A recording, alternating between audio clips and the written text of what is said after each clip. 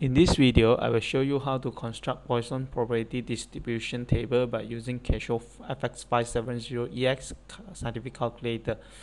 First, you press mode and then you select number 7 for table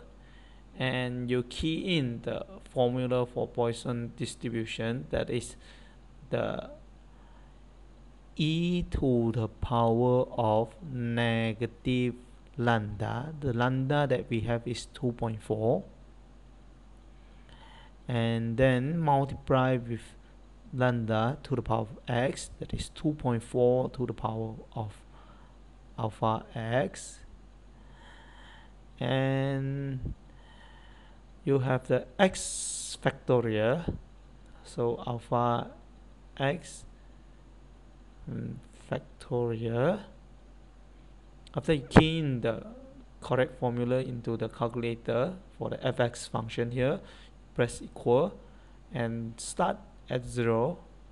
end at 10, and the step size is equal to 1,